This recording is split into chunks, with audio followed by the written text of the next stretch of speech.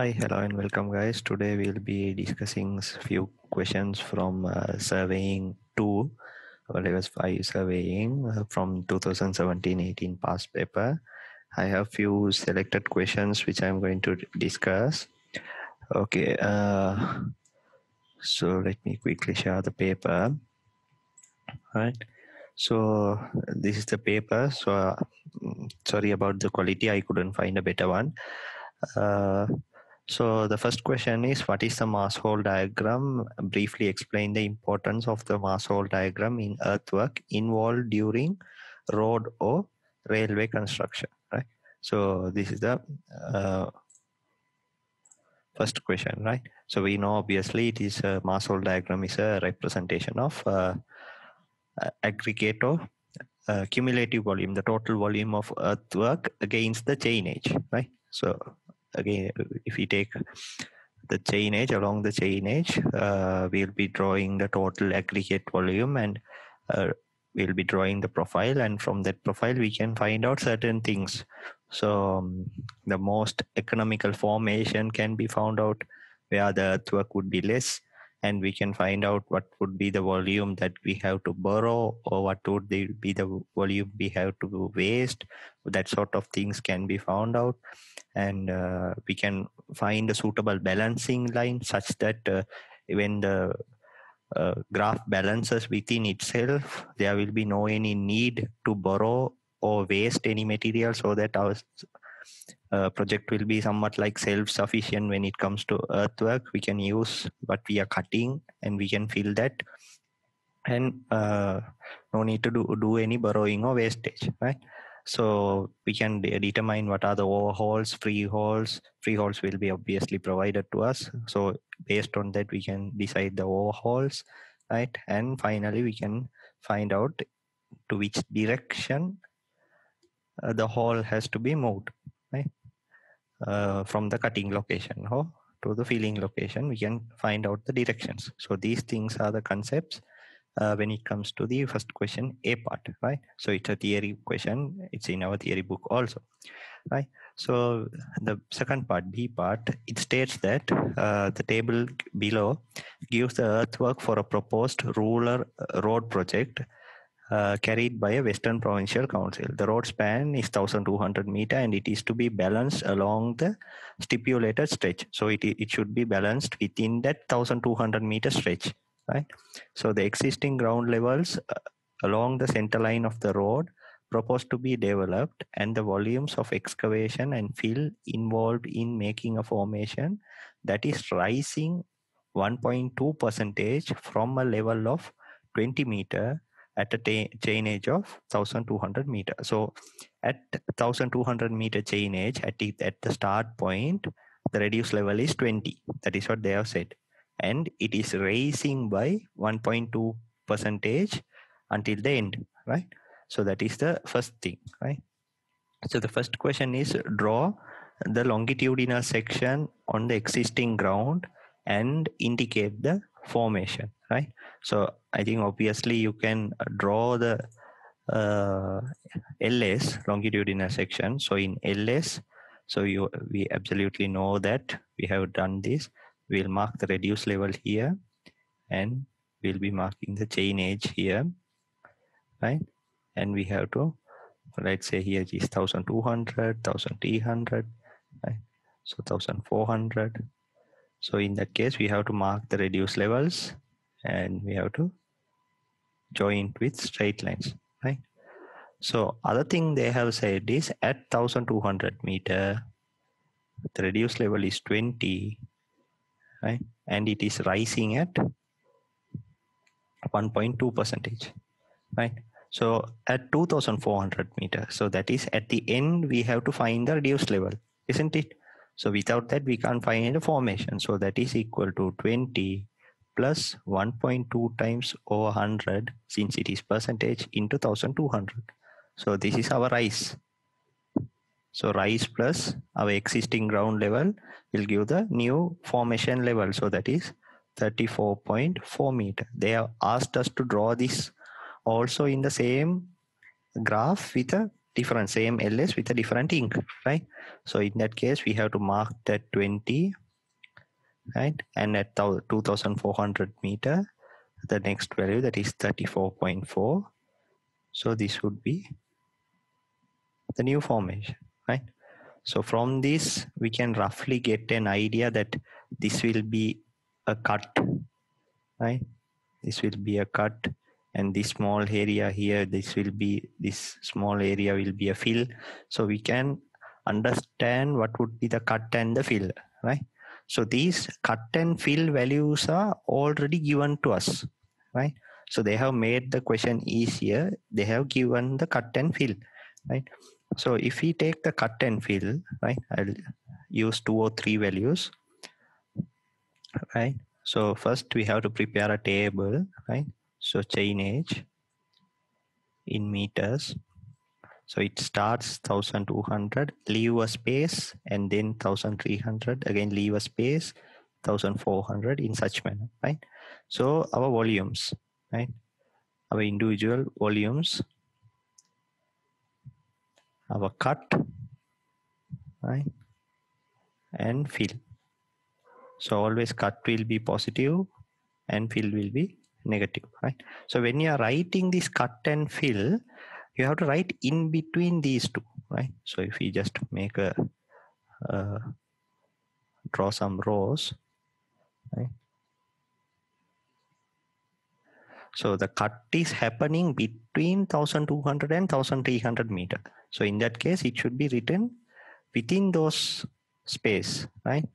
So the cut is they have given to us as 2350, right? And in the next part, there is a cut of 1972, right? And we'll try to complete the chart within this page, right? So again, we have to leave a space, 1500, right? So in that case, within 1400 and 1500, we have a cut of 698, right? And within 500 and 1600, we have a fill of minus 324, right? So similarly, you have to complete the table, right? After completing the table, right, you have to see whether there is a swelling factor or bulking factor, something like that they have given. If they have given, we have to correct the volume. We obviously know that when we are cutting a soil, right? So the volumes will be changing, right? It might get bulked or it might shrink also, right? So correct that volume for cut and fill, right? So keep in mind when you are doing cut and fill, right? Error calculation you have to only do for cut. Don't do for both, right? If you have to correct either one parameter. So that is typically done to cut, right? So here the bulking factor is given to us as the bulking factor is 1.2, right? It's 1.2. So we have to multiply 2350 by 1.2. So it gives 2820. Right. Similarly, 1972 times 1.2, so 2366. Similarly, here it is 838 for the fill minus 324. Don't multiply the fill also, right? Finally, you have to find the aggregate total volume, right? So here they have not mentioned about any initial aggregate that we have. So our aggregate volume will start from 0. So aggregate volume at chainage 1200 meter, it is 0. So at 1300 meter, we have 2820, right? At 1900, at 1400 meter, you have to add 2366 to 2820. So in this case, here it is 5186. Here similarly, it is 6024. Here if we subtract, it is 5700. Similarly, you have to complete this entire chart, right? I think you can complete the chart now, right? So after completing the chart, they have asked us to draw the mass hole diagram, right? So while drawing the mass hole diagram, right? So actually the mass hole diagram has to be drawn in a graph sheet. So in my case, I couldn't find a proper idea to draw in a graph sheet, right?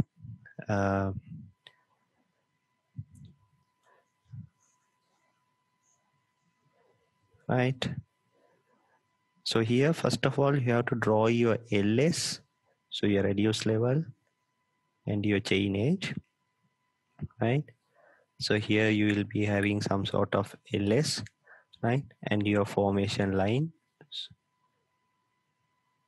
right? So this is your blue ink, here's your formation line.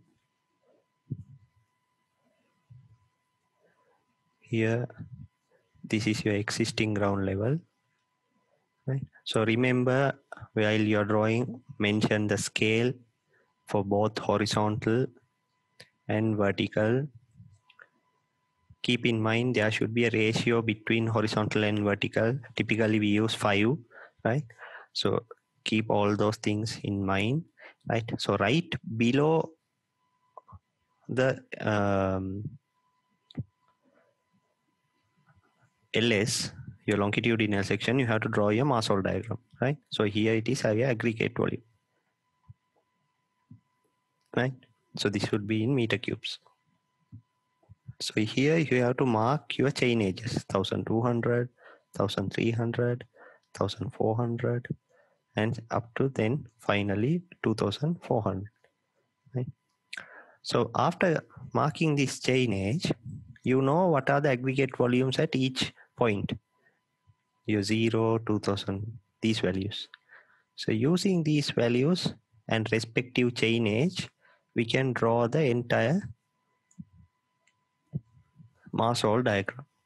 So I'll just roughly draw a figure. So you'll get something like this, right? So it is a smooth curve, right? So there are a few properties we have to keep in mind, right? The first thing is this particular point where the graph cuts the balancing line, right? Not the x-axis, right? So in this question, they have asked us to take the x-axis as balancing line. So the x-axis is the balancing line, right? And our free hole is 400 meter. So these are given to us. Free hole is always defined by the company, right? So keep in mind when you are drawing mass hole diagram, here also you have to mention the scale for both horizontal and vertical, right? Both the horizontal scale in this case and in this case would be same because you are drawing it both on top of one another, right? One would be above and another one would be below. So obviously the horizontal scale would be same, right? So this point, this particular point is very important. That is where the graph, your mass hole diagram, cuts the balancing line, right? So what is balancing line? Balancing line means the line where your mass hole, your hauling work has balanced. That means wherever you are cutting, right? So let's take the same point here above, right? So in some sense, right, this cut volume has somewhat filled this fill, right? That means the cut and fill has been balanced, right?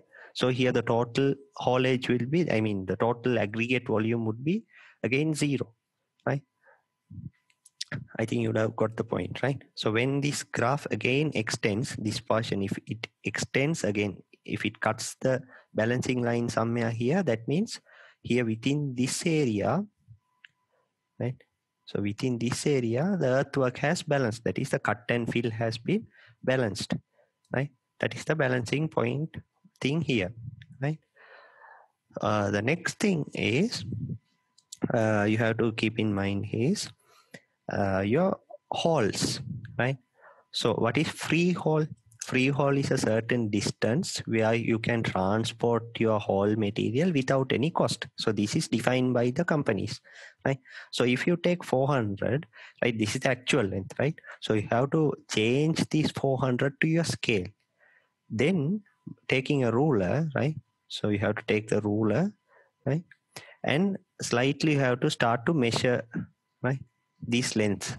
You have to adjust your ruler. So let's take according to your scale. If it is 4 centimeter, right, in scale, if it's 4 centimeter, you have to find the line which is exactly 4 centimeter and mark that line, right? So if the distance is equal to 400 or less than 400, so you will get two portions, right? I'll mark these portions as 1 and 2. So in portion 1, the distance is less than 400, right? In portion 2, if you observe correctly, the distance is greater than 400, right? Not entirely in portion 2. In portion 2, the distance is greater than 400 only in two areas, right? You have to observe that properly. I'll highlight those. One is this area, right? Other one is this area. These red color highlighted areas where, right? In portion 2, these red color highlighted areas, right?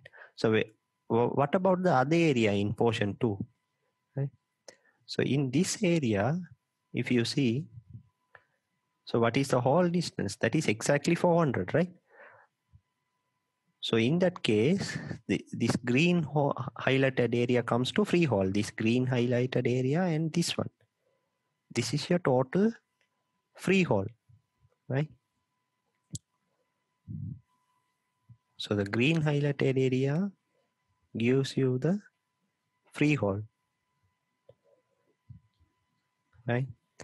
The red highlighted area, right, gives you the overhaul, right? Overhaul in the sense where you are going to transport the material greater than 400 meter. That is your greater than your free hole distance, right?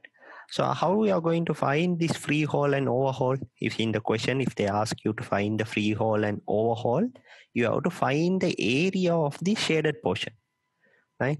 So this is given by the area of that green portion, right? So to find this area, you can count the number of squares and you can give it the most easiest way without any calculation, or you can somewhat, if you want to do any calculation and all, you can use Simpson rules, trapezoidal rules, right? So here the area of the red portion, right, that is the overhaul, right? If they ask overhaul and free hole, you have to do it in such way, right? If they ask overhaul volume, right, so free hole volume, right, free hole volume and overhaul volume. So this is somewhat different ball game now, right? The free hole volume means, right? So here, this value can be obtained from the curves. Let's say this is A, this topmost point, let's say that is B, right?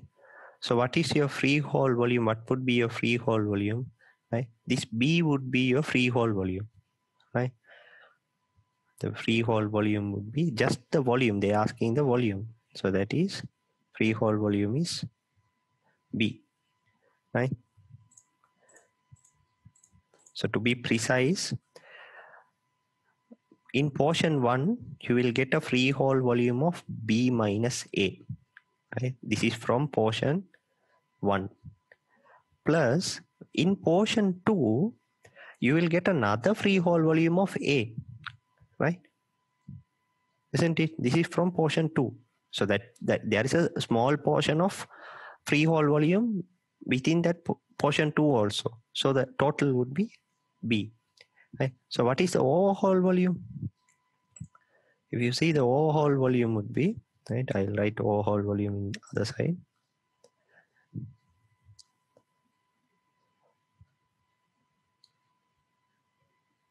So here, the overhaul volume, this would be directly A. So this is just the volume. So you will get this in meter squared. The unit would be here in meter squared, right? When they ask the free hole overhaul without the term volume, the unit here, in this case, the units would be meter cube times meter, right? So both are different concepts, right? One is just referring the volume, another one is other one is the exact parameter of how much of meter cube you are transporting through what length, right? So that is the free haul and overhaul. Other thing is free haul volume and overhaul volume, right? So in this question, they have asked us to find overhaul, they have asked us to find free haul and the total haul, right? If you know the free haul and overhaul, if you add both those two, you will get the total haul. Total haul means the entire area, right? So when it comes, so not only this portion 1 and 2, you have to do the same thing in this portion also. You have to find the line of the free haul distance. Let's say if it is 400 meter in the scale, you have to find your green portion and your red portion. So what is green portion? Green portion is our free haul area, red portion is our overhaul area. So this is our overhaul, right? And if you see, you will get a free haul of this much, right? So here, what has happened is your final portion, right? Your graph ends here in the negative port, right? In the negative section of the mass hole diagram, your graph ends here. So that means you are lacking this amount of soil, right? Or earthwork, right? You are lacking this amount. You need this certain amount from a outside place. So you have to borrow this, right? You have to borrow this certain amount to balance your earthwork, right? In case, right? For example, in case if this graph ends at a positive place, right? Something like this, right? In case, right? If your mass hole diagram is ending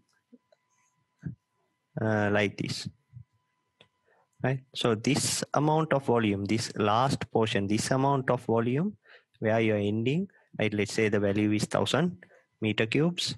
So this 1000 meter cube is a waste for you, right? So until this point, right, you have balanced. So, right, so let's again assume that x-axis is your same balancing line. So up till here you have balanced. First balancing point is this is your second balancing point. So other than that, this portion is your waste. You are going to waste this, right? Sometimes in the questions they might state that you have to keep the waste at the end, right? So in that case, this would be the diagram. So if they ask you to keep the waste or whatever the thing at the initial stage, right, at the start of the project, while ending, right, when the project ends, there should be no any wastage or borrowing. That means your ending point should be the balance point. Such manner you have to select your balancing line. So if the balancing line is this one, the red one, if this is the balancing line, at your end, there is no any wastage or borrowing. But at initial stage, we have to borrow this amount, right? We are lacking this amount. So we have to borrow this, right? There is no any condition for balance line to be a same single line. You can break this. You can have a balance line, one balance line here and another balance line for the next portion, right? You can have different balance lines, right? So according to the required situation, do the question, right? So I think actually mass hole diagram would be a very easy part, right? Be careful, right? The noted points should be your scale, right? Use proper calculation while finding the areas, especially when it comes to the halls, right? Your halls, your free haul and all overhauls, right? Don't factorize the fill because already you have factorizing the cut, right? You have once factorized your cut, right? So that volume has bulked up, or either it can bulk up or either it can shrink. So whatever the thing you have to do, you have done and finished there. So don't do it again for fill. You're going to use that soil and fill it, right? So don't do that work there, right? So only for cut, no factor for fill, right? Here, no factor, right? So those are the main points when it comes to the mass hole diagram, right? be careful while selecting the balance line. The one more thing, right? So balancing line, they will state, mostly they will state if they have not stated, or if they have said any conditions like initial waste or final waste, or initial borrow or final borrow. So according to the condition, select the proper balance line. At most of the case, if the balance line is x-axis, then it is easier for us, right? So note that balancing point is not the point where the mass hole diagram cuts x-axis, right? Some students make this mistake. So balancing line is where the graph cuts, balancing point is where the graph cuts the balancing line, right? So those are the things when it comes to mass hole diagram, right? So the next thing, next question is from a different section. I guess it is from aerial photography, right? So the A part, right? They have said they have set up a phototheodolite, right? So they have set up a phototheodolite, was set up at station A, taking a photograph of points P and Q, which are to be observed, right? So they are observing points P and Q from station A.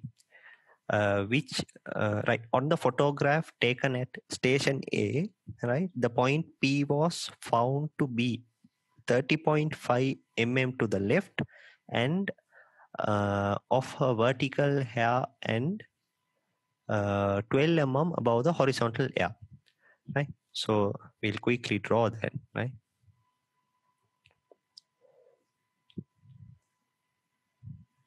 Right. First of all, they are saying at station A, right, point P, right?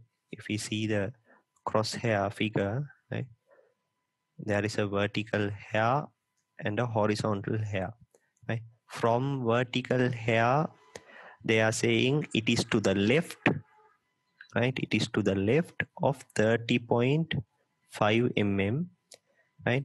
In the horizontal hair, it is 12 mm above. So this is the location that is observed on the photograph. So this is not the actual position. This is P dash. We don't know where the point is actually. This is a relative position, right? So the next thing is Q, right? Q. The point Q is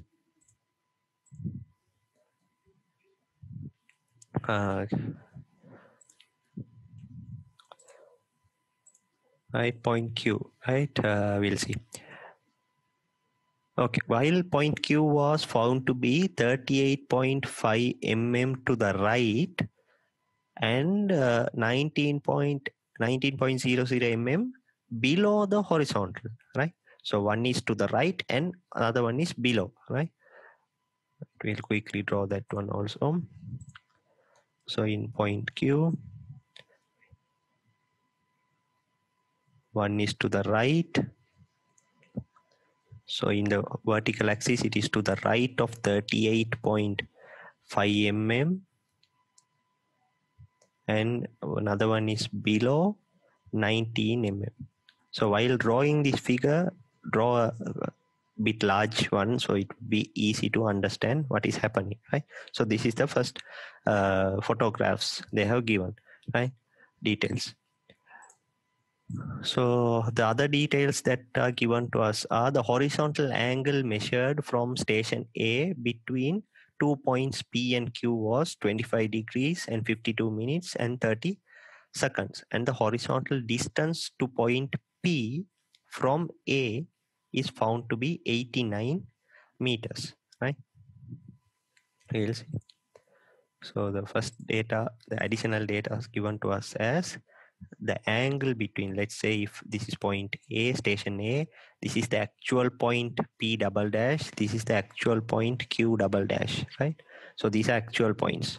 So this horizontal angle, right, this angle is given to us as 25 degree, 52 minutes, 30 seconds, and the distance AP dash, AP double dash, this is given to us as 89 meter, right?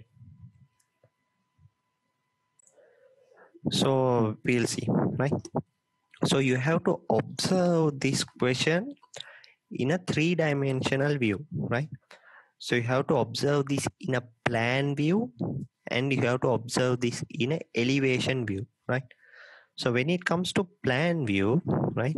So obviously we know what is plan view. Plan view means we are traveling. Let's assume that you are traveling on an helicopter or an aeroplane. So you will just only see the variations happening horizontally, right? You can only observe those variations. You can't see the variations what is happening vertically, right? So only horizontal variations, right? So you have to keep that in mind when it comes to plan view, right? So here we are marking point A, right? So this is our axis, right? So we'll have a horizon line, right? So what is horizon line? So when it's a far infinite, when the rays come from infinite and they converge at the focal point, right? So this would be our focal length f, right, of the lens, right? So here we'll observe a relative position of p dash and another relative position q dash, right? Those are the images that we are seeing in the photograph. So this would be one line, right, p dash. This would be another line, q dash. So now we have to figure out this distance. Let's say the actual position is somewhere there.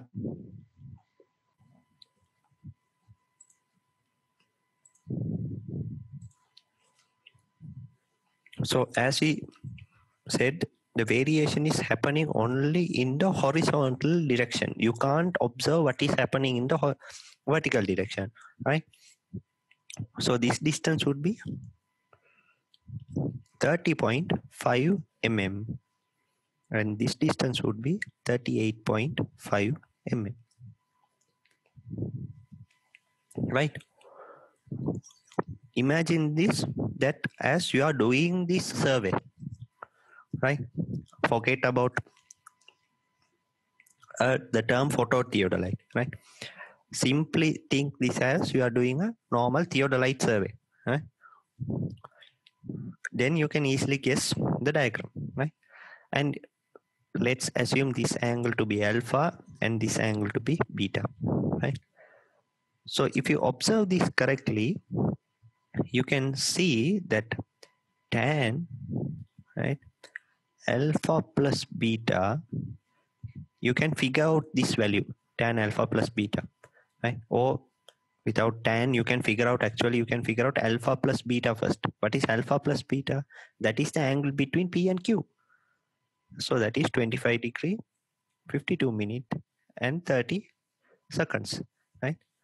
So, and using your A-level knowledge, you can expand tan alpha plus beta. So that gives tan alpha plus tan beta over 1 minus tan alpha tan beta. So our question is to find the focal length, f. So what is tan alpha plus beta? Using your calculator, you can find tan alpha plus beta. So that is nearly 0.485. That is equal to, what is tan alpha? From the triangle, you can find tan alpha is 30.5 by f. What is tan beta? That is 38.5 by f over 1 minus 30.5 by f into 38.5 by f. So simply you have to solve this. You will get a quadratic equation based on f, right? So by solving using a calculator, you have to give a positive answer for focal length, that is approximately 150 mm, right? Since we are using millimeters, so the answer of focal length is also in millimeters.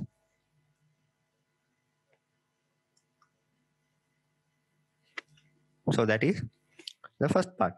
The second part, they have asked us to find the horizontal distance to point Q from station A when the height difference between P and Q is 15.65. They have said the height difference between P and Q. So you don't know what is the level of A, but they have said the height difference between P and Q is 15.56, right? 15.65, sorry, right? So we'll see. So now if you want to observe the height difference, you have to move to elevation view, right? You have to come to your sections, right? Like some sort of elevation. So again, you will be having point A, right? Your station, right? Now you can see only the variation in the vertical axis. So if you see one is above axis, that is one is 12 millimeters above and another one is 19 millimeters below, right? So if P is above, Q will be below, right? If both the sections are above, then both the triangles would be in the same side. If both are below, both would be in the below side, right? Now let's say this is our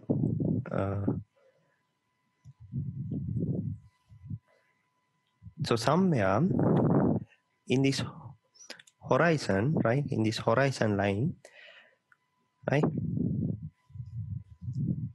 You will find the point P dash, right? Somewhere on this line, right? You will find this point P dash. From that line P dash, right? Now this is 12 mm above, right? So this distance is 12 mm. So actually, right, to make it easy, I'll show it in a different, right? I'll mark this line 1 and this line 2.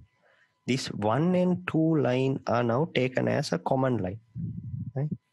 That is the thing done here. Imagine that now from the axis, from a certain axis, you have turned by a certain angle and you have observed P, and turned by alpha plus beta angle and you have observed Q. Now you are standing on line 1, right? You are standing on line 1 and you have to raise your telescope by a 12 mm to see the actual point, right? So you are standing. So this is your line 1 and you have to raise your telescope by 12 mm to see that elevation, right? So that is the thing I have drawn here, right? When it comes to point Q, you have to below this, you have to in the down direction, you have to lower the telescope by a certain distance, right? That is 19 millimeters to observe the point Q dash, right? So that Q dash would be somewhat at a different location. Why is it? So because now if you say this distance, right? Let's say this AP dash and AQ dash are not equal. AP dash is not equal to AQ dash. Reason? One is 30.5, another one is 38.5. So obviously if you use Pythagoras theorem, this AQ dash and AP dash will be a different value, right? So that's why these locations are a bit far away, right? Right, and they have said, right, the distance, horizontal distance, that is AP double dash, right, that we are observing is 89, right? So this is the horizontal distance, right? So keep that in mind. We are in plan view, right? So we are just marking this one is our horizontal lines, right? From horizontal line we have raised by certain amount, right? So this would be our actual point P. So similarly for Q, there would be another point to find the horizontal distance, right? So this would be the point, actual point Q. This Q double dash, P double dash, right? So Q double dash and P double dash, these two are the projection of Q and P on the horizontal plane, right? Right. So we are just observing at an angle, right? So we are projecting that to the horizontal plane. So that's why they have in the question, they have given the horizontal distance, not the actual distance, right? They have not given the actual distance between A and P. They have given the horizontal distance between A and P, right? So we have to be careful while drawing that figure, right? Imagine that you are doing this work, so you can easily figure out, right? So they have another thing, we'll mark this length as HP and this length as HQ, right? So they have given in the data that is HP, height difference between P and Q as 15.65, and they are asking us to find a Q double dash, the horizontal distance between A and Q, right? We have to find this, right? So how to figure that out, right? Let's see, right? So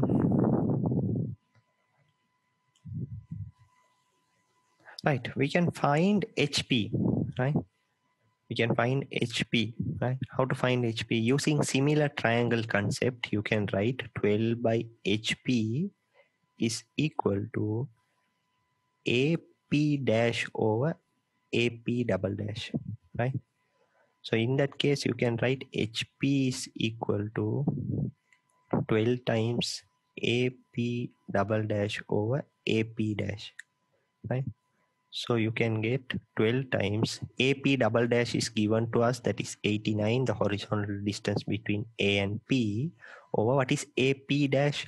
From this figure, from your plan view, if you see, you can write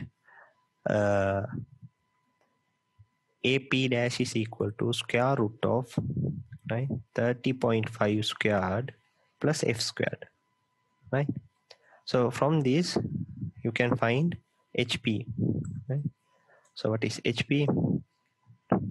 So HP is, if you solve, you will get somewhat close to 6.977 meter, right? Since you know HP plus HQ, right? HQ can be found, so that is 8.673 millimeters. Sorry, meter, right? Meters or millimeters? It should be in millimeters or meters. Meters, yeah, right? So that are the values of HP and HQ, right? Now you know HQ, right? So once you know HQ, from the below triangles, you can write again using similar triangle concept. 19 by HQ is equal to AQ dash over AQ double dash. So in that sense, AQ double dash is equal to 9 AQ dash into HQ by 19. So what is AQ dash? Again, if you go to your plan view, what is AQ dash? If you see, that is 38.5 squared plus F squared. Or you can use trigonometry also. So that is F squared plus 38.5 squared into HQ, we know that is 8.673 over 19. So if you solve, we can find the horizontal distance between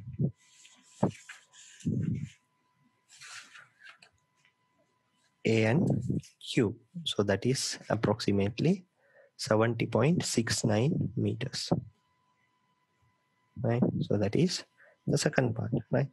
So the final part is find the reduced level of point P and Q if the reduced level of the camera axis at station A is 68.87 meter above mean sea level. Right. So now we are in elevation view. Right. The reduced level at A is given to us as 68.86 meters. So this is your horizontal level now.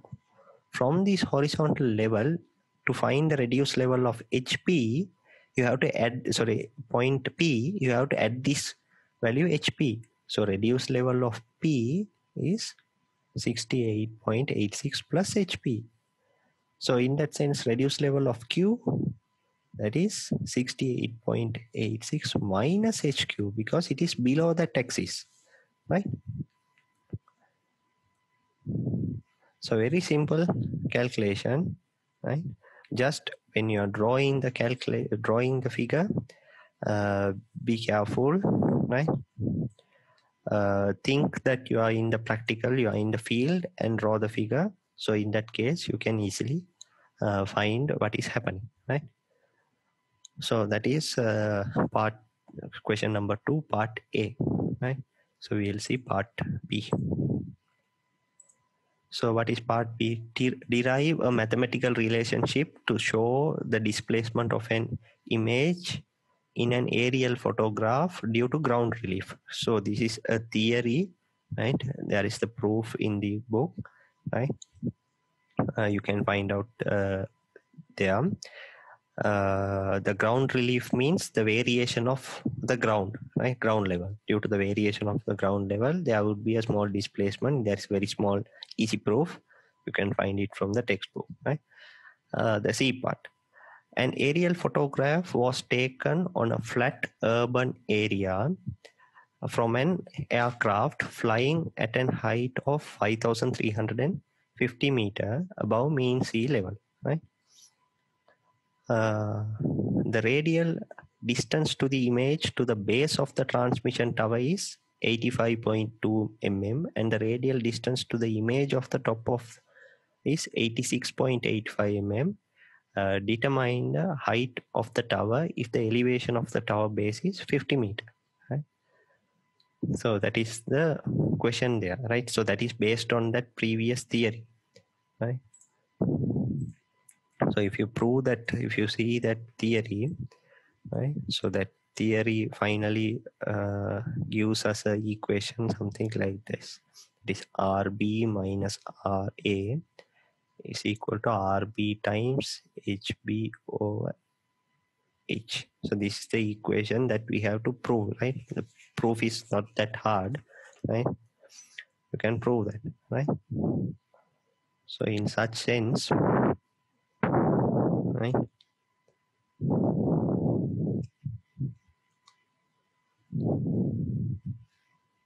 So they have said in this question, the elevation is said to be 5,350 meter, right? So they're asking us to find the displacement, right? So displacement is, so they're asking us to find the height of the tower, sorry, right? So this RB minus RA, this is the displacement, right? So we can find the displacement from the data, right?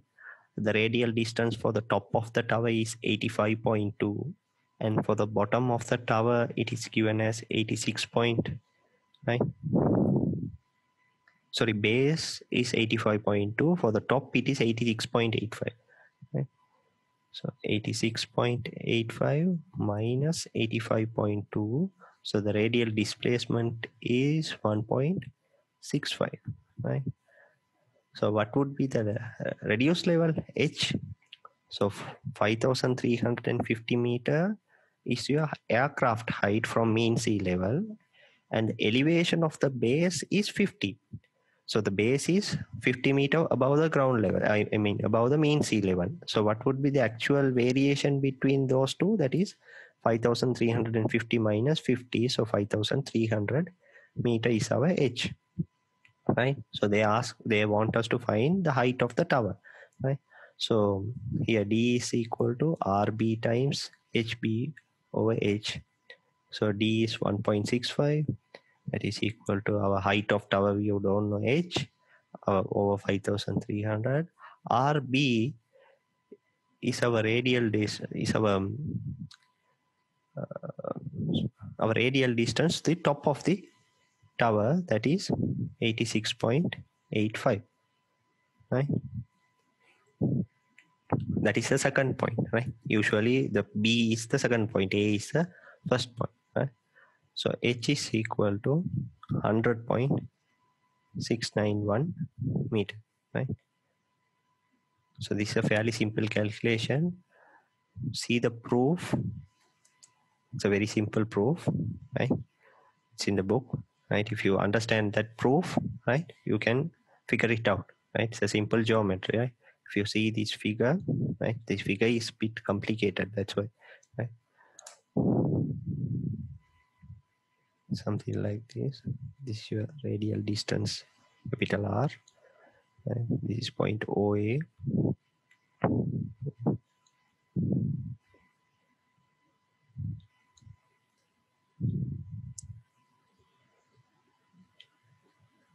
Here it's a horizontal line, right? So this is our ground relief, right? There is a point here. This is B. So this point is OB, and this height is HB, right? This is another point OC. This height is taken as HC, and from the top, right? So we are observing from an aerial view, right? From an aerial view, this would be our photographing plane, right? From this point above F distance we will be flying, right? So this would be our height H, right? And here we are observing these views.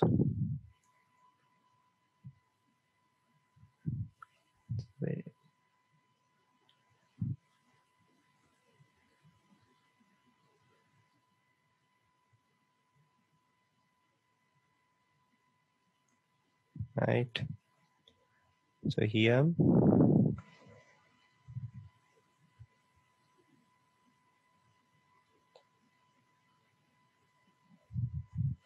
this is our focal length, and this is our axis. There are the respective points, right? Since this is A, B, C, and the respective points here also simple A, in between B and this is C, right? So this is the figure, right? It's a bit clumsy. You can refine the book, right?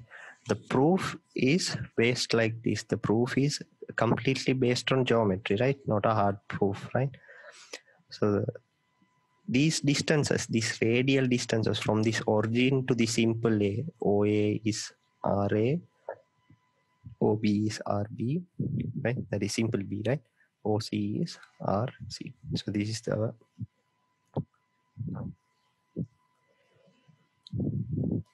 so using that small triangle and the larger triangle, right? For this A1, that is LA and OA, right?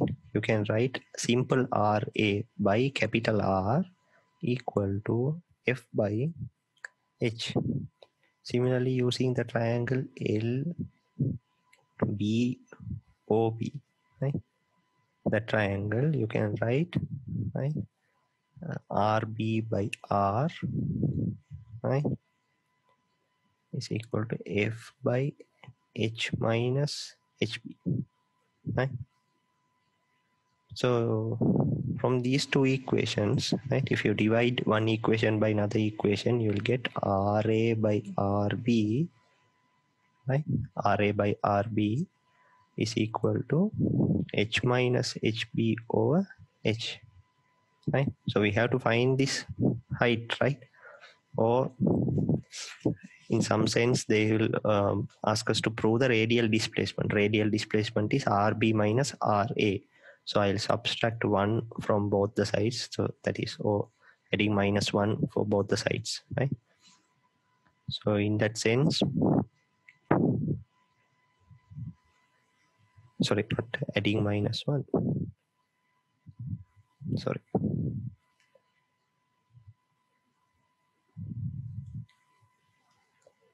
Both the side we will take 1 minus, right? 1 minus. So in that sense, we will get RB minus RA over RB is equal to HB over H. Right? So displacement D is equal to radial displacement D is equal to HB times RB by H. So this is the proof. The proof is very simple, right? Not a difficult proof.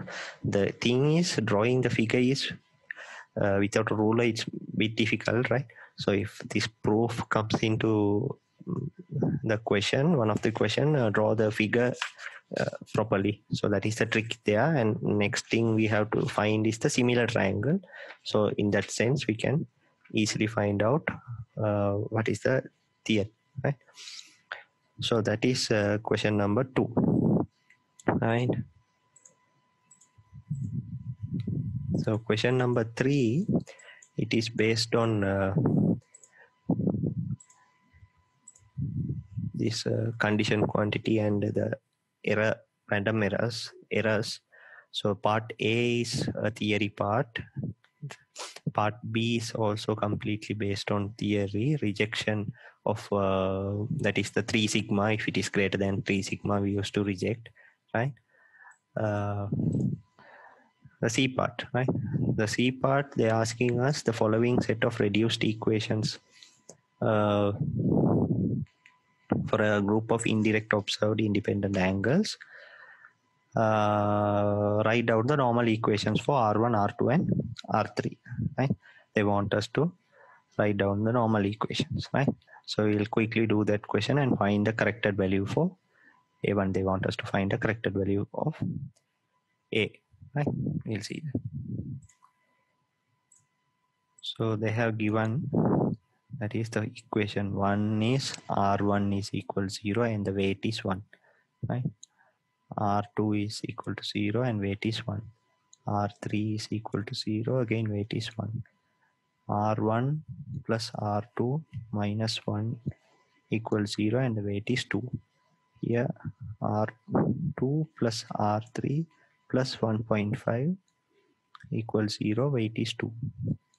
Finally, R1 plus R2 plus R3 plus 0.5 is equal to 0 and weight is 2.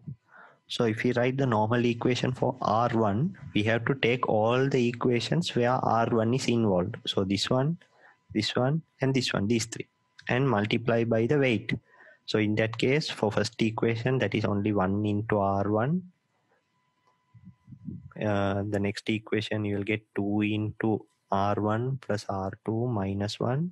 For the final, again 2 into R1 plus R2 plus R3 plus 0.5 equals 0. Similarly for R2, this comes into play. Again this one comes, again this one and this one. There are 4 equations for R2. So 1 plus R2, sorry 1 into R2, not 1 plus R2. Right, 1 into R2 plus 2 times R1 plus R2 minus 1 plus 2 times R2 plus R3 plus 1.5.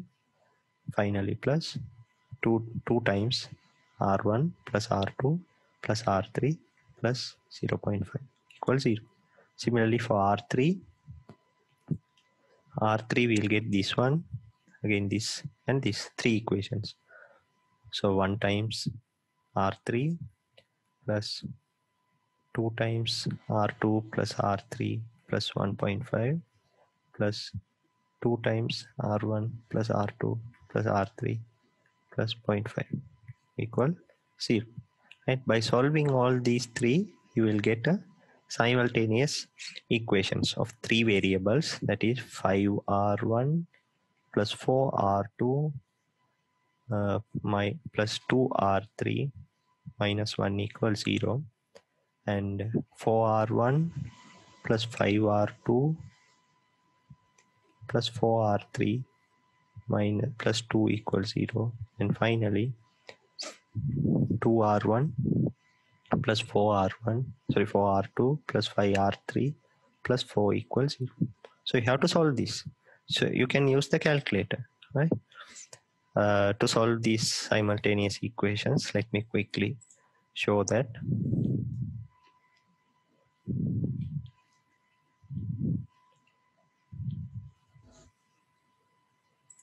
Give me a second. Right. So in the calculator, so if you see, right,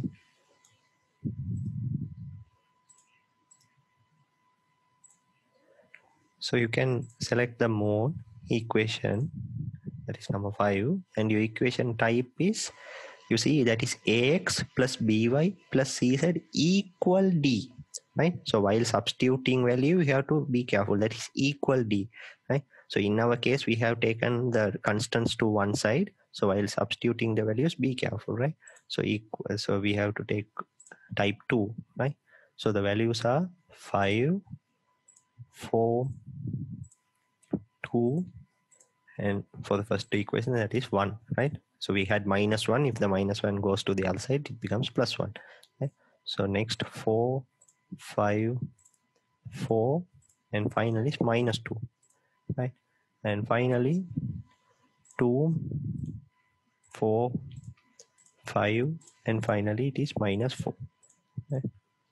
So while solving, we are getting R1 equal 1, R2 equal -2/3, and R3 equal again -2/3. So these are the values. So you can use your calculator. So from these we can find R1 equal 1, R2 equal -2/3, and R2 equal, sorry, R3 also equal to -2/3. Finally, they have given the value for A as 35 degree, 12 minute, 30 seconds. Corrected A dash is A minus R1, right? So in that case, you have to reduce that value, right? So 1 second is reduced. So corrected value would be 35 degree, 12 minute, 29 seconds, right? Fairly simple question, right? So that is question number 3, condition quantities. So question number 4, entirely based on triangulation theory, right? So those conditions and how to do the bearings, right? So the D part, if I want to give an idea for D part, you can start, they have said, you know, the coordinates for point A and the bearing of AB, right? In that case, you can apply right, they have, yeah, the coordinates of AB and the coordinates of A and the bearing, right? You can use your whole circle bearing and the coordinate to calculate it by your continuous format. Like from A, you can go to P, and then you go to C and D and E.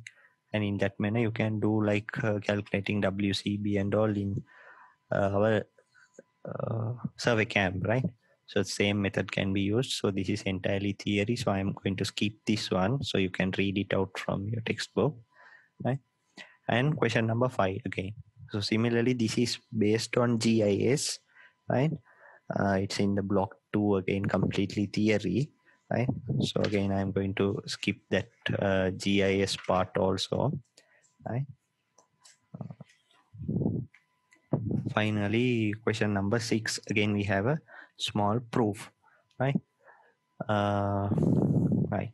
A highway engineer proposed a simple circular curve to be constructed in a road project to connect two straights which intersect at A in such a way that it is also tangential to the line joining points B and C lying on two straight lines. Derive the following expression for the curve of radius, which is R, where A, B, C are the lines, right? They have given the figure, right? So we have to derive this, right? So actually, to be frank, the deriving part is very easy, right? We have to find out from where we have to start this question, right? So that is the trick here. So I'll quickly draw the figure. We have two straight. So this is one straight. And we have another straight.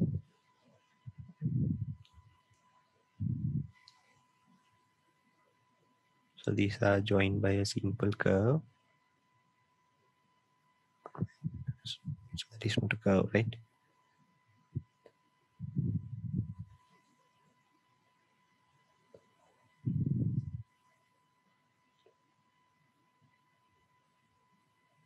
Something like this. And here the center of the curve, right? These are our radius, R, for both the sides, R and R, right? From the vertex, we'll draw one line here, right? We'll name it, right? They have said as a triangle here, right? So this is point C, this is point B, and this is point A, right? And let's say this point has X and this point has Z, right? These points, right? And there's, I'll draw another perpendicular, right? We are meeting here, so this is Y, right? So here the key is in the answer. If you see the answer correctly, that is square root of S into S minus A, S minus B, S minus C over S into S minus A. Right? Am I right? So this is the thing they are asking us to prove. Or not S into S minus A, just S minus A. Right? So this is the thing they are asking us to prove. The key here is this numerator part. This part. This is the key. So this is actually the area of a triangle. For a triangle whose sides are A, B, and C, the area is given by that formula. So that is the key here. So you have to find the area in two different manners. In one manner, you have to prove this equation. In another manner, you have to somewhat incorporate R. Somewhat you have to bring R into the play. Right? So see, area of ABC, right? You can write this as area of A area of ABC, right? Also can be written as OAB, AOB, AOB, right? This triangle plus AOC, this triangle, right? Minus OBC, right? I'll color this in different areas so you can figure it out, right? So A, B, O, that's in green. This is ABO, right? So next, other one is ACO. So this is ACO, right? Finally, we have OBC. OBC is this part, right? This is OBC, right? So this gives the area of ABC, isn't it? So how to write AOB, area of AOB half into base AB into perpendicular height R, right? Plus half into, for AOC, again base AC into perpendicular height R, minus for OBC, half into base BC into, again, what is the height there? Perpendicular height, that is again R. So in as a common value, you can take R by 2 as a common. You will get AB plus AC minus BC. What is AB? AB is simple C. What is AC? AC is simple B. And what is BC? BC is simple A. So you will get B plus C minus A. Right? In trigonometry, you know 2AC is equal to A plus B plus C. Right? So in that case, you can write BC is equal to 2S minus A. So if you bring that here, R by 2 to 2S minus A, right? So this gives R by 2 into 2 times S minus A. So this is R into S minus A. So that is delta, that is area. So somewhat you have to prove this in another manner, right? This is a bit long one, right? We'll see. Now if you have any triangle ABC, right? Any triangle, right? This is the perpendicular. So this is A, B, C. So this is angle A, this is angle B, this is angle C. So this is side A, side B, side C. So we know area of a triangle delta is half into base B into perpendicular height. Perpendicular height can be written as C into sin A, isn't it? So here BC by 2, the sine A is the trouble. So you can change this into 2 sine A by 2 cos A by 2. Right? So this becomes BC times sine A by 2 cos A by 2. Now somewhat you have to remove the sine A by 2 cos A by 2 and bring in S into the play. So you know cos A is equal to B squared plus E squared minus A squared over 2 BC. So cos A can be written as 2 cos squared A by 2 minus 1. So similarly here this side you can write as B squared plus E squared minus A squared over 2BC. This minus 1 adds up to the other side, so 2 cos squared A by 2 can be written as B squared plus 2BC plus E squared minus A squared over 2BC. Right? So cos squared A by 2 is equal to here B plus C whole thing squared minus A squared over 4BC. Right? So here this is A squared minus B squared format. So one is addition factor, that is A plus B plus C. Other one is the different factor, that is B plus C minus A over 4BC. So A plus B plus C is, you know, this is 2S. B plus C you can write it as 2S minus A. There is another minus A. So that becomes 2S minus 2A over 4BC. So there's a 2 here, you can take a 2 out, so those will cancel out. So cos A by 2 is equal to S into S minus A over BC square root. So you have found cos A by 2. Right? Similarly, in this step, instead of this expansion, we can write 1 minus 2 sine squared A by 2, that is equal to B squared plus C squared minus A squared over 2 BC. So here if you take 2 sine squared A by 2, that becomes 2 BC minus B squared minus C squared plus A squared over 2 BC. Right?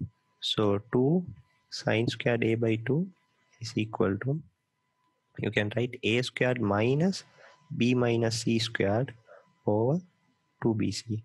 So this can be factorized such that A plus B minus C is a factor and A plus C minus B is a factor, right? Sum and difference over 2BC. So sine squared A by 2 is equal to here 4BC. Here A plus B can be written as 2S minus C. Already there is another C, so 2S minus 2C. Here A plus C can be written as 2S minus B. Already there is another B, so 2S minus 2B. So 2 and 2 get together and 4 cancels out with 4. So sine A by 2 can be written as square root of S minus B into S minus C over BC.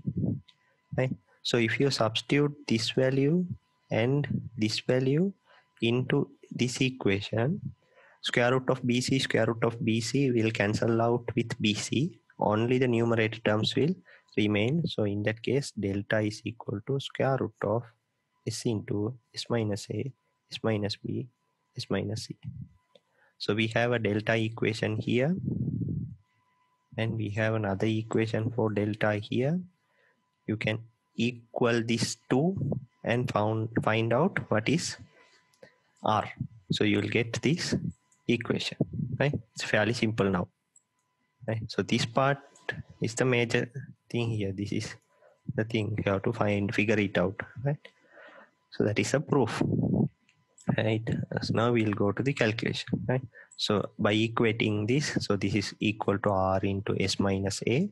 So you'll get R is equal to square root of S into S minus A, S minus B, S minus C by S minus A. Okay. So the question states here,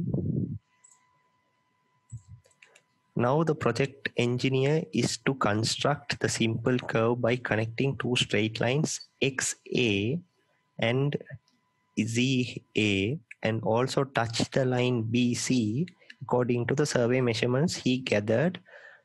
The lengths XB is 400, BA is 1200, CA is 1000, where the points of tangency on XA, ZA, and BC are X, Z, and Y respectively. According to his calculation, the distance along the curve X to C along the curve is 1800 meter. Determine whether the length he arrived from X to Z is correct. So we have to check and see whether that length is correct, right? We'll see.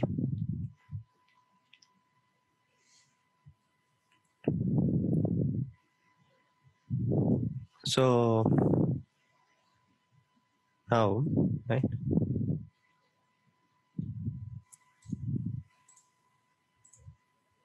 So in this figure, we'll use the same figure. This is the same figure, right? So they have said the length XB, this length is 400. This AB length is 1200. CA is 1000, right? Right. So if we somewhat figure out, right? If we somewhat figure out what is the value of simple A, simple B, and simple C, that is the sides of triangle ABC, we can find the radius, isn't it, from this formula? So we have to see what is A. To find A, we need to find the length of BY and YC, right? So we don't know both the values, right? To find BY, it is easy. What is BY? In a curve, from an external point, if you draw two tangents, those lengths are equal. So if XB is 400, then BY is also 400, right? So one portion is done, that is 400, right? So that's another portion. We have to find out that, right? B is not in case, B is directly given. This is 1000. C, you know that is directly given 1200.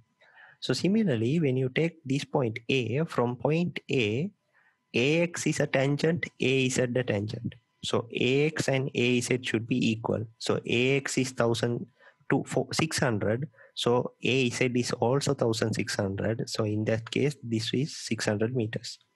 So if so, CY is also 600 meters. Same principle. So entirely A is also 1000.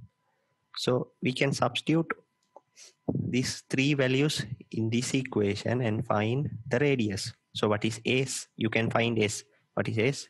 S is A plus B plus C by 2. So you can find S, right? So S is 1600, and just you have to substitute and find R. So R is 800 meter, right?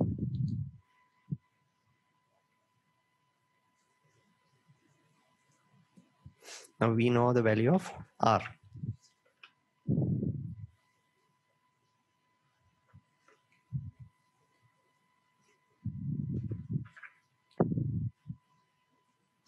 Now, if you know the value of R, right, you can find the value of this angle, right?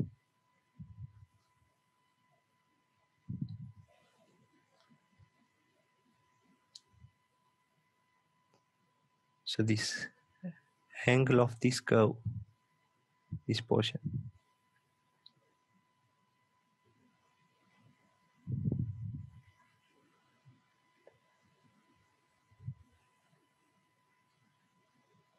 We can find that angle, right?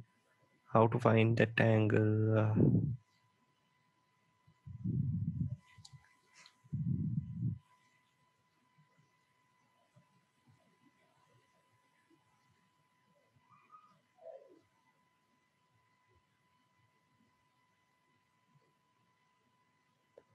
Give me a second.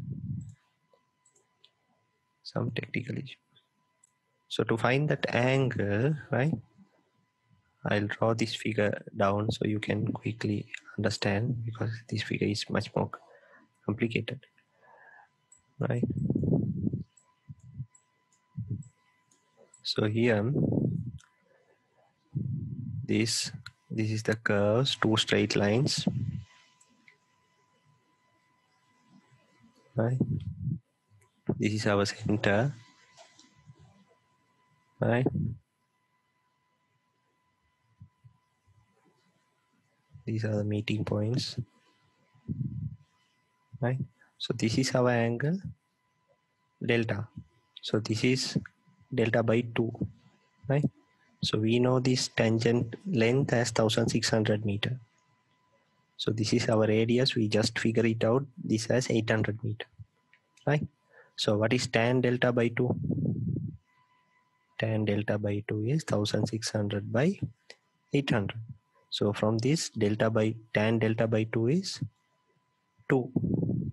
So delta can be figured out. It is approximately 126 degrees 52 minutes, right? So if you know delta and r, radius r, from s equal r theta, right? So theta should be in radian, right?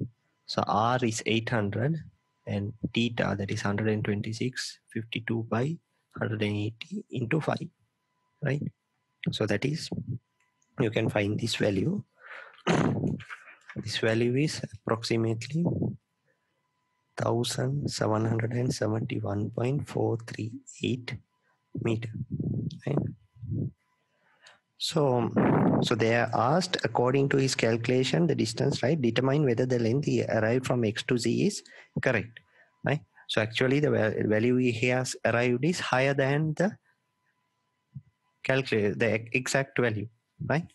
So that is the comment you have to give finally and end the question, right? So that is the curve question number 6, right? So the final part here is,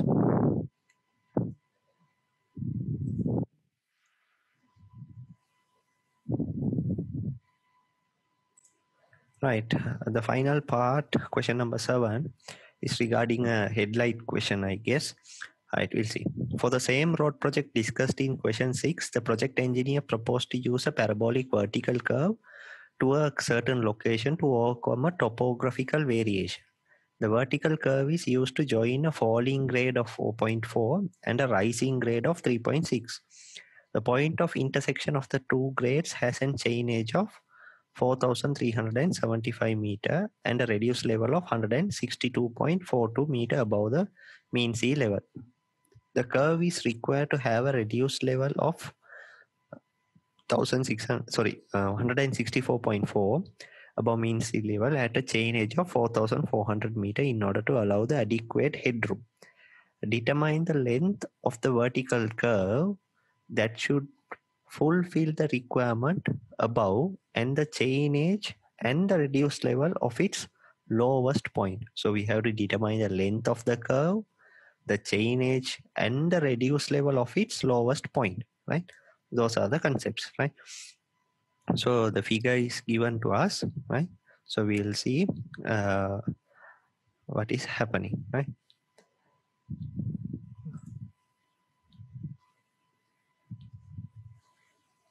So here, right, I'll try to annotate in this figure itself, so that would be a bit easier, right?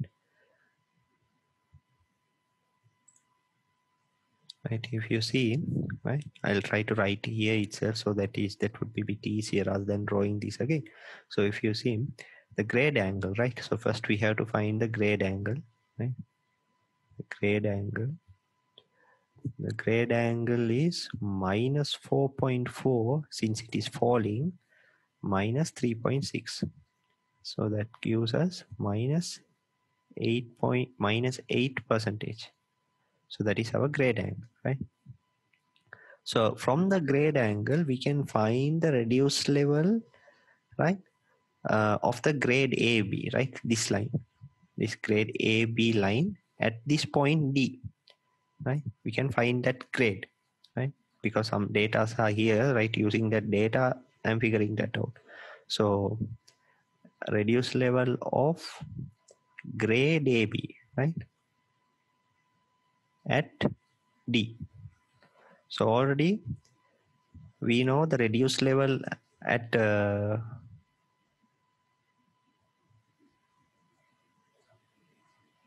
so they have said the reduced level of point of intersection, right? The point of intersection at this point of intersection, this is given to us as 163.42, right?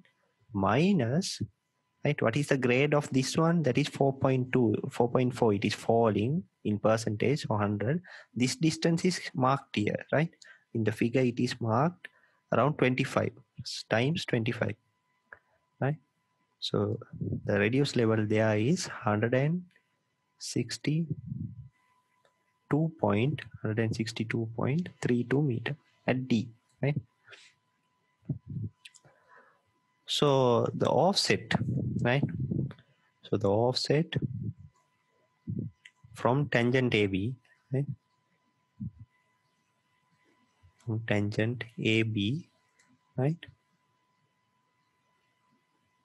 At that 4,400 meter, right? At 4,400 meter is, right? This reduced level is 164.4, right? It is given. From in the grade, it is from the grade line we figure it out, that is 162.32. So the offset we are getting is 2.08 meter, right?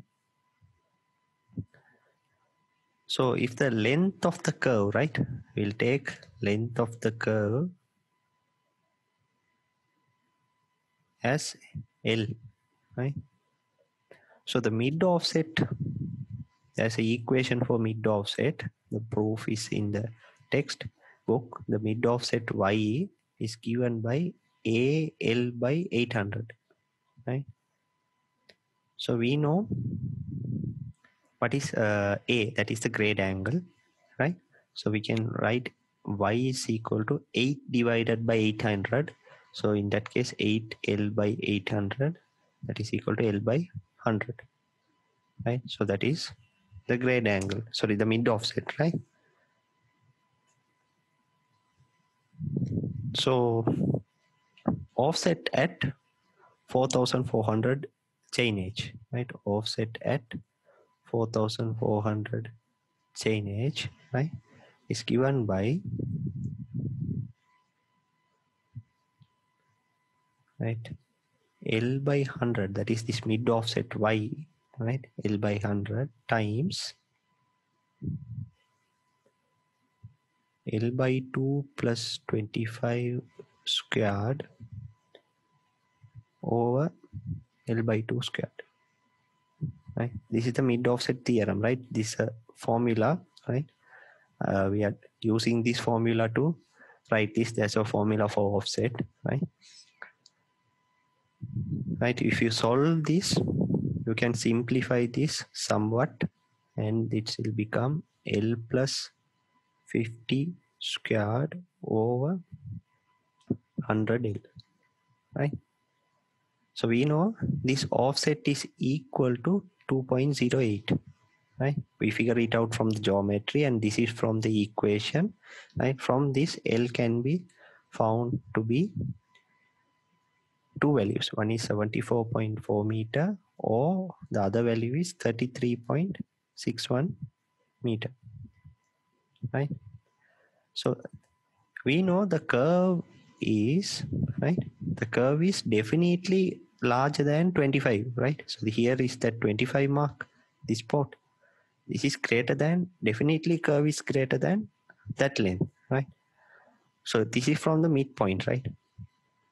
So the curve should be the half of the curve, that is L by 2, should be greater than this 25. In that sense, this 33 is rejected. So the length of the curve is this value, 74.4 meter, right? So the length of the curve part is done, right? So the next thing is we have to figure out the chain edge and the reduced level. So these things has to be figured out, right? To find the chain edge, right, there is a concept, right? So, right, I'll clear this and we'll write again, right? So this is a parabola, right? So parabola in the sense, the equation, general equation is this one, right? The gradient is given by 2ax plus b. The rate of change of gradient is given by a constant, right? So this is the gradient, rate of change of the gradient is constant, right? So we can use simple straight line work to find some parameters, right? So from the start of the curve, to find the distance for the lowest points, right? To find the distance of the lowest point, right? We know the length of the curve is 74.4. We just proved length of the curve is 74.4, right? At the lowest point, right? You know, there would be the zero gradient, right? At the lowest point, the gradient would be, the grade would be zero. That means this 4.4 has completely changed, and here the grade is zero, and here after that it will start to increase, right? So out of the total change, right? So the distance for this point, right? This distance d. So distance d is written as, out of this total 74.4 length, the change is 8 meter, right? So 8, the grade has changed by 8. At the lowest point, the change is only 4.4, right? So the distance would be 40.92 meter, right? So at this point B, we know the chain age is 4,375. That is a midpoint. From that midpoint, if we reduce half of the length of the curve, we can come to start point, right? And if we add this D, we can go to the chain age of the lowest point. So the chain age is given by 4375 minus L by 2 plus D, right? I think from this point, we are coming back to the start of the curve and going back to that D, right? So that is that work, right? So from that lowest point, right, we can find the offset, right? So using that equation again, right? Offset equation, right? The offset equation says y times, right? 40.92, that is the distance, squared over L by 2 squared, right? So the y, you know, that is AL by 800, AL by 800 times 40.92 squared over L is 74.4 by 2 square. So A is 8, L is 74.2. If you substitute, you can find the offset, that is 0.9 meters, right? So now we have to find the reduced level at the lowest point, right?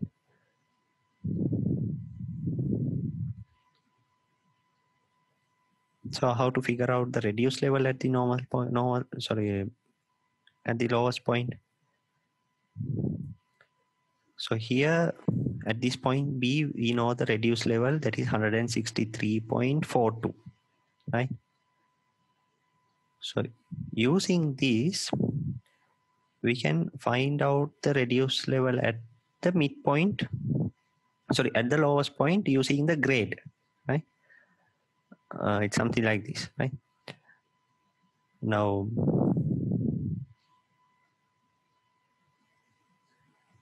we know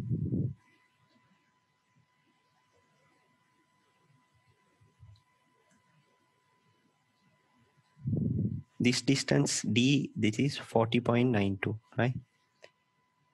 So from the center, we have to go back by, that is, this is the midpoint, we have to go back a distance of 74.4 by 2. That is half the distance. Then only we can come to this point, right? So we know the reduced level between this point, right? We have to find the distance between the lowest point and this midpoint, right? Not point E, I'm saying the lowest point, right? Lowest point and the midpoint, right? So that distance is given to us as 40.92 minus 74.4 by 2, right? So to find the reduced level here, that means the height difference, we have to multiply this by the grade, that is 4.4 by 100, right? So this is the grade, right? So this variation would have been reduced because this is the falling grade, right? From 163.42, we have to minus this, right? And finally, we have to add the offset, right? Offset, we have to add the offset because it is high, right? From the straight line, it would have gone up, right? So it is 0.9, we have to add it, right? So this is due to the grade and this is due to the offset, right? So the final answer is 164.16 meter, right? So that is the concept. Here, the major thing is we have to keep in mind the offset equation, and other than that, most of the things are geometry, right? So that is the part here, right? The final part is find the headlight lamp visibility when the lamp are located 70 centimeter above the ground surface along the sag, and if the headlamp beam of a vehicle makes an angle of 2 degree with the horizontal when standing on the flat ground, right? So here we have to find those things, right? The headlamp visibility thing, right? So we have two equations, right? One is for the condition S less than or equal L. So we'll start from that. So L is equal to S squared A over 200 times H plus tan theta into S, right? So we'll substitute the values. So L is 74.4, that is equal to, we don't know, S, right? And grade is 8 S squared over 200. Height is given to us as 70 centimeter. So 0.7 plus tan 2 degree times S, right? So solving this equation, you have to find the value for S. So S is equal to 81.15 meters. So this is the answer we are getting. But what is the condition here? Condition state that S should be less than L. So that is not the case. L is 74, S is 81. So obviously this is not satisfying the condition. So this answer is wrong, right? So then we have to move to the other equation. The other equation is when S is greater than or equal to L. L is equal to 2S minus 200 H plus S tan theta by A. So we have to substitute the values. So 74.4 equal to S minus 200. H is 0.7 plus S tan 2 degree over A, that is 8. So if you solve this, you can find the value for S. Here S is 81.7 meter. So here that condition is satisfying. So S is 81, L is 74. So that is according to this condition. So this is satisfying. So the answer is 81.7 meters. So this is the answer, right? So that is the final part. So I hope you would have gained some amount of idea, right? So my preference is, if I do this paper, my preference would be definitely mass hole diagram and aerial photography. These two questions I'll definitely do. And question number 3, radial error calculations, those things. And the next part, question number 4, it seems easy, right? I think I can write, right? So I will be doing that one. And question number 6, right? So I'll keep question number 7 as a last resort because its calculations are a bit lengthy. We have to do much calculations. So other than that, I think if you get some sort of triangulation calculation, like a whole circle bearing, those things, you can go to that. So GPS and all, if you are confident in the theory part, you can write. So that is my least favorite. That is my last choice. So I think you would have understood. So we'll meet quickly in another video. See you.